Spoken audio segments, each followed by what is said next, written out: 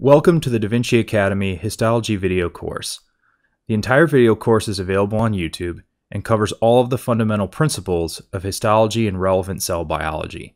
You can find all of the videos from the course by clicking the Histology playlist link in the description below, and then you can access the corresponding practice questions and histology lab videos by going to our website, which is also linked in the description below. Alright, so this is the first of two lectures for the integumentary system. In the first lecture, we're going to cover the skin.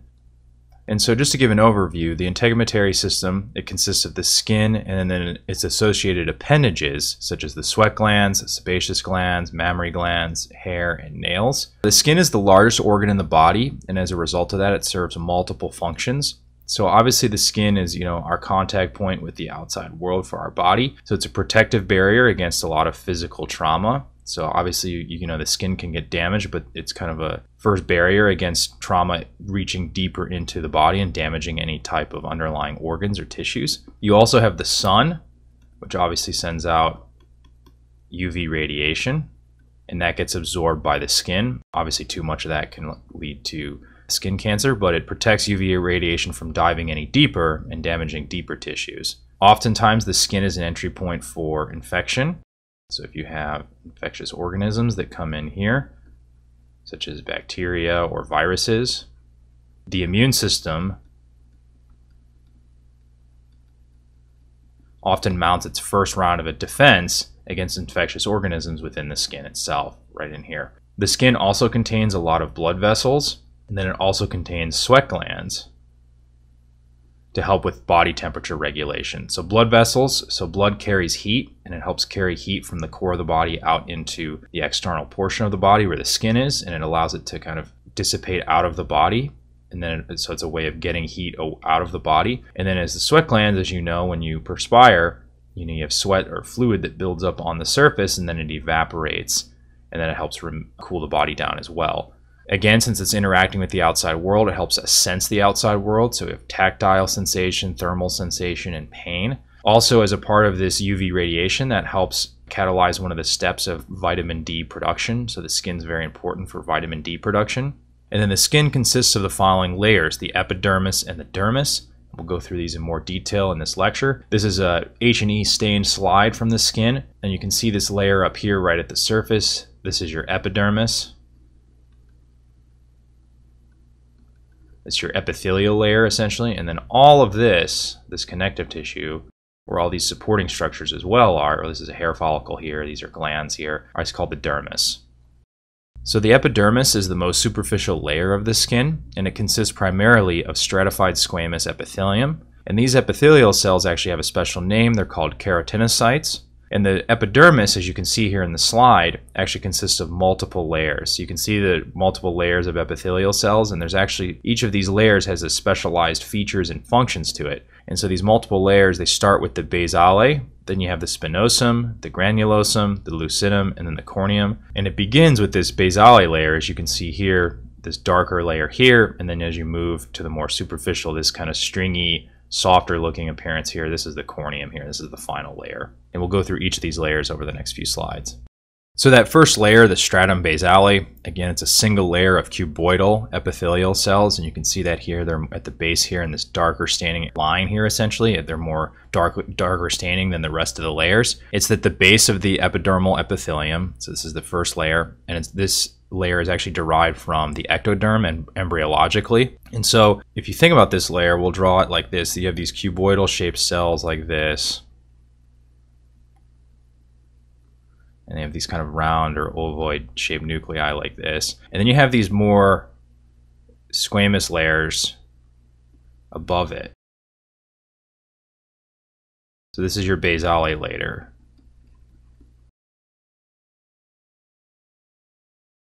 And as we talked about on the first slide, the skin undergoes a lot of external stress. And so you're constantly turning over these epithelial cells because they get damaged and withstand a lot of wear and tear over time. And so you're constantly sloughing off skin cells. Every day you're sloughing off dead skin cells. You got to replace those. So you have these stem cell layer called the basale here, and they undergo mitosis to produce new keratinocytes. The other thing that they function to do is connect the epidermis to the dermis layer. And the way they do that is, remember, this is an epithelial layer. So with every epithelial layer, you're going to have this basal lamina at the base of it. And then they have these hemidesmosomes, which connect to integrins within the basal lamina to secure that epithelial layer to the dermis. So these lines here would be, those hemidesmosomes, and they're connecting to integrins, which are proteins found within the basal lamina to give you a secure connection. Again, the histological appearance, they're going to have large oval nuclei. You can see that here, and then a basophilic cytoplasm. This is just another look at the stratum basale. As you can see, it's, there's much darker staining line of cells here. You can really appreciate the cuboidal shape here, and then the round ovoid shaped nuclei here, and then the darker staining cytoplasm. And then as you can see, it gets lighter and more elongated as you go more superficial towards the corneum layer. The stratum spinosum, as we say here, it's the intermediate layer. So it's just superficial to this basale layer. Notable for keratinocytes with a spiny appearance. And what that stems from is actually radiating bundles of tonal filaments, which are essentially like intermediate filaments. They're tonal filaments made of cytokeratin that contribute to forming desmosomes, so the junctions between the keratinocytes. So the keratinocytes in this region here, this layer, are kind of histologically, appearance-wise, defined by these special junctions. And there's a really good picture of it on the next slide here. And then there's spaces, as you'll see on the next slide, that are observed often between these cells, and this is due to shrinkage artifact.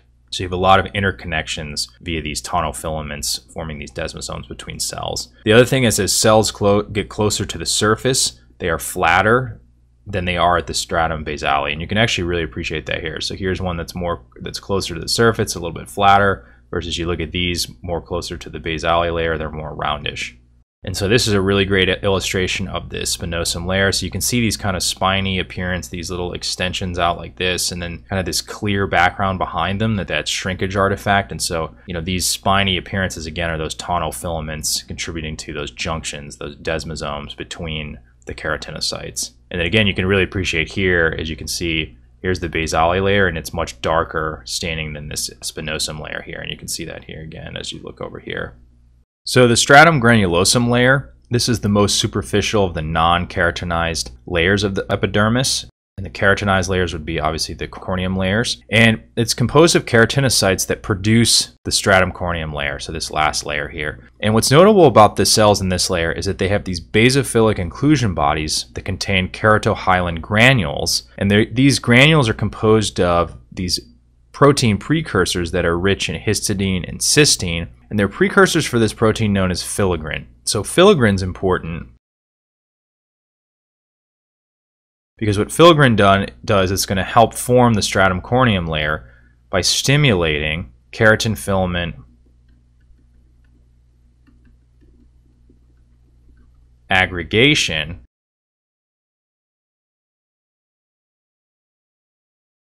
within cells of the stratum corneum layer. And that's kind of the hallmark, as we'll talk about in a second, about the stratum corneum layer, is that it's these anucleate keratinocytes that are richly packed with these aggregated keratin filaments, and that's facilitated by proteins such as filigrin. The way they produce the corneum layer is that the stratum granulosum layer keratinocytes, they undergo modified apoptosis that results in nuclear degradation, but it actually maintains the cell structure. So, during apoptosis, obviously, you're going to have breakdown of the nucleus, and then you have breakdown of the cell, but in this modified apoptosis, you still maintain the general structure of the cell, and you can see that here. So here's this corneum layer here. So you don't have any nuclei, but you still have general cellular structure and cellular shape. A layer that's between the granulosum and the corneum is called the stratum lucidum. This is only in certain parts of the body, and it's known for having a thick stratum corneum layer composed of anucleate keratinocytes. It's only found in areas of the body with thicker skin, such as the palms and the soles of the feet. This layer is going to appear translucent and homogeneous due to the intracellular aggregation of keratin. The corneum layer is the most superficial layer. It's the keratinized layer. When we talk about stratified squamous keratinized epithelium or cornified epithelium, it's because of this layer. It's composed of, as we said, anucleate or cornified keratinocytes that are filled with keratin filaments and lamellar bodies. This layer is also coated with glycolipids, and this serves to create a water barrier feature of the skin. And the way it does that is, remember, lipids are hydrophobic. And so that's what helps essentially, quote unquote, waterproof the skin. One thing that you need to know for histology exams is being able to differentiate thick skin from thin skin. Thick skin, as we'll show on the next slide, has a thicker, more dense stratum corneum, and then thin skin has a thinner, more soft stratum corneum. So you can see this is more thin skin, not as densely packed, it's much softer looking, versus here, this is thick skin. And you can see this corneum layer is much more densely packed together and much thicker. So now that we've gone through the layers of the epidermis, now we'll go through the cells of the epidermis, which are mainly the keratinocytes, melanocytes, and Langerhans cells. So first, keratinocytes. We've gone through these already in a lot of detail when we talked about the different layers. We just want to really elaborate on some processes that we've mentioned as we went through the layers of the epidermis, just so to complete the understanding of them. So again, these are the epithelial cells of the epidermis, and they produce keratin filaments that form bundles called tonnofilaments that contribute to desmosomes, linking adjacent keratinocytes. So just to kind of illustrate this, we'll draw a keratinocyte here like this. And so what they do is they produce these keratin filaments. And this is more in the basal layer here. And then as the cells ascend through, what happens is then these keratin filaments aggregate. So here you just have kind of loose keratin filaments. And then you have aggregation here.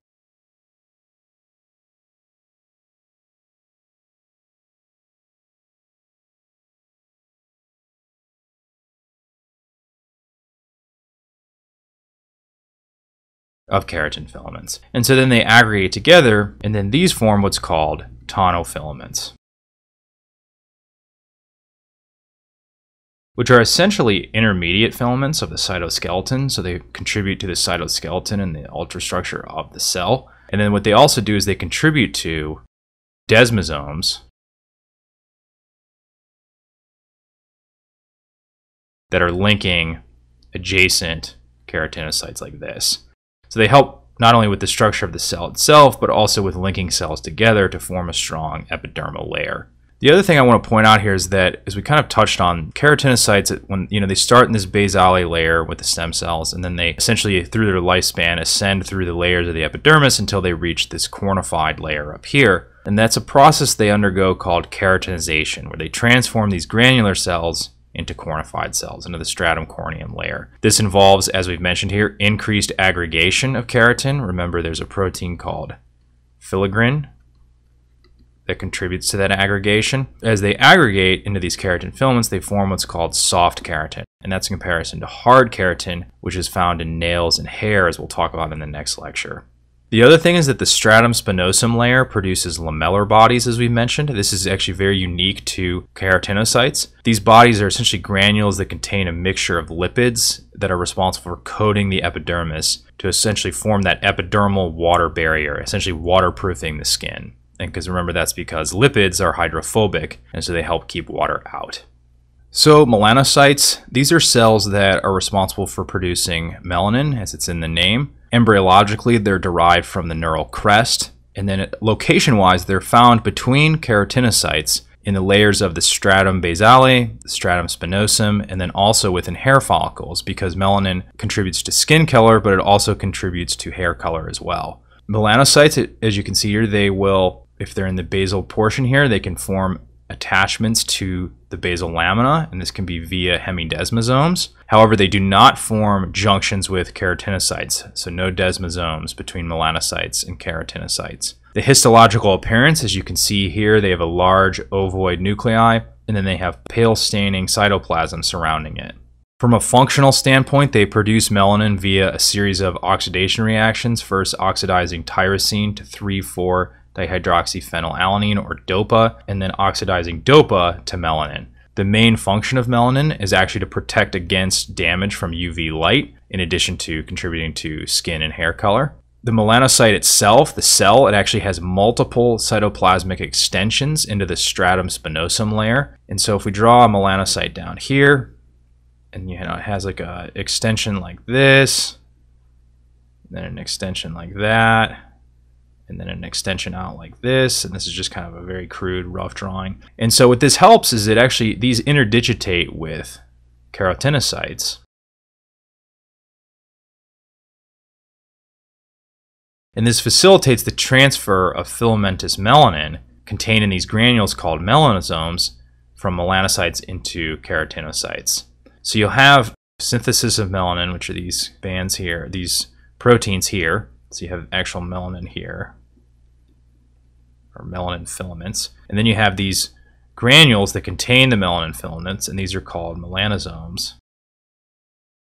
And then what happens is these migrate actually to the ends of these dendritic processes, so essentially like the fingertips here. And then this is where you have transfer of melanin into keratinocytes. And so what happens is this occurs via cytokine secretion, where essentially you have phagocytosis of these melanosomes by the keratinocyte, but they actually essentially kind of bite off, because remember, phagocytosis is essentially cell eating, and so it actually engulfs this entire tip. So this is actually part of the cytoplasm here. They're this part of the membrane here and the cytoplasm surrounding it, and it takes in this entire tip of this dendritic process along with the melanosome to bring it into the keratinocyte. Now, as far as skin color goes, whether someone's a darker skin individual or a lighter skin individual, the number of melanocyte cells is equal among all races. What differs, though, is that it's influenced by a number of different factors. It's multifactorial. So number one is the level of aggregation of melanosomes. So a darker skin individual is going to have more melanosomes, higher concentration within the keratinocytes. A darker individual would also have a higher rate of melanin production. So on this end, you have a higher rate of production. They could also have a higher rate of transfer of melanosomes. And then in lighter skin individuals, they actually have a higher rate of lysosomal degradation. So eventually these get degraded, these melanosomes and these melanin filaments, they get degraded into this. And so this rate of degradation, because if there's no more melanin around or less melanin around, it doesn't produce as much pigment and the color can't be as dark. So in lighter skin individuals, this rate is actually increased. In darker skin individuals, it's the opposite. It's a slower rate. So Langerhans cells, these are a special type of dendritic macrophages that are found in the skin specifically. And just like other macrophages, they act as antigen presenting cells, or APCs. Just to review, we talked about these in previous lectures. They utilize major histocompatibility complex, MHC2, to present foreign antigens to T cells. So essentially they'll interact with a foreign pathogen. They'll undergo phagocytosis, break those foreign proteins down into foreign antigens, which then they'll display via their MHC2. And so you'll have your foreign antigen like this, which can then interact with T cells. These Langerhans cells, after they interact with foreign pathogens, they're able to travel to lymph nodes via dermal lymphatic vessels, so they can carry it to mount a larger immune response, essentially reinforcements from the immune system. Location-wise, they're usually found in the stratum spinosum layer of the epidermis, and then histologically, they appear similar to other macrophages. They have dense basophilic indented nuclei, so kind of that kidney shape like this. This kind of with that indent like that, and then they have a pale surrounding cytoplasm. On electron microscopy, specifically to Langerhans cells, they have paddle-shaped intracellular granules that are known as Bierbach bodies, and the function of these are unknown. It's just something unique you see on electron microscopy.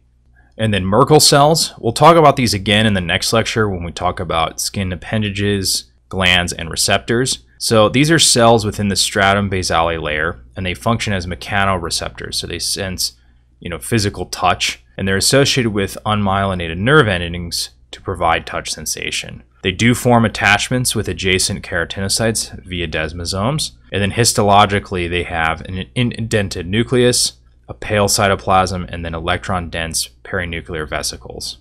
So we'll round out this lecture by talking about the dermis. So the dermis is the layer of skin just deep to the epidermis, and it has two layers itself, the papillary dermis and the reticular dermis. The papillary dermis is, as we say here, the superficial kind of 1 to 20% just below the epidermis. So here's the epidermis here, and then here's that basale layer here, kind of darkly stained. Then just deep to that would be the papillary dermis. We'll show you a better picture of this when we show you the epidermal dermal junction. But this is where you have loose connective tissue. And then deep, you can see it really well here, staining bright red, is the reticular dermis, which is dense, irregular connective tissue. A very dense fibrous network of collagen type 1 and type 3 fibers. And then elastic fibers, so a lot of protein, a lot of collagen fibers in here, densing nice bright red here, eosinophilic for you.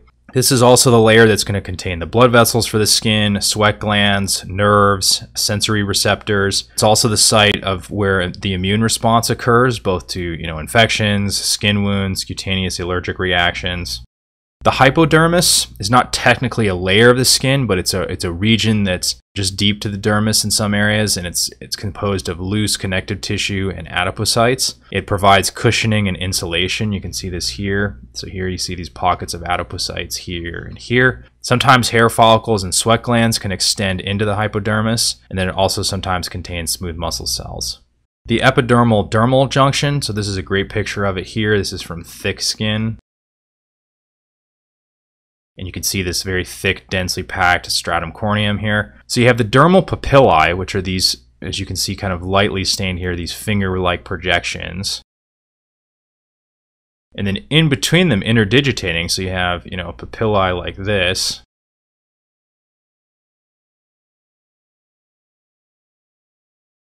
And then on the other side, on the epidermis, you have the epidermal ridges. And that would be these dark staining finger-like projections from the epidermis, as you can see here. What this does is it increases the contact surface area between the two layers, and that helps with, withstanding significant shearing forces. So you'll see this most prominently in areas like the fingertips, the palms, and the soles. And interesting enough, the different pattern, the way these are arranged differently in each individual, actually serves as the microanatomical basis for a person's fingerprints and footprints. And then, as we mentioned earlier, if you'll notice these dermal papillae, it's more of a loose connective tissue. As you can see here, it's much more loosely arranged than that kind of dense, coarse collagen fibers you see in the reticular dermis.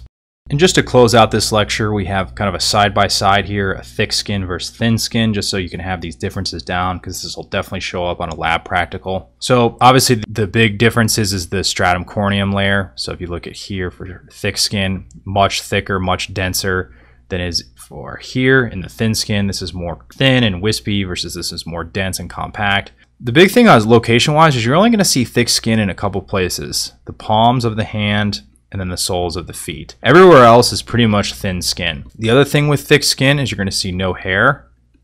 So you won't see any hair follicles.